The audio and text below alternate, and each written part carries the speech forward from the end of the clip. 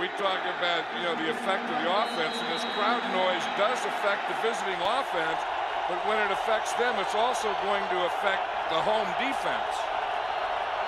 Jerry Ball crowds the ball. Now he backs up just a bit. Play pass fake. Chandler. One-handed grab by Terance Mathis. What a catch. What a catch that was. That was the thing. Again, this is their game plan. You can see that if they're worried about Jamal Anderson, they're going to give him a play fake, hold down the pass rush, and then run pass patterns like that. And Jimmy Hitchcock thought that Mathis was going to the inside. Mathis goes to the outside, and look at this catch.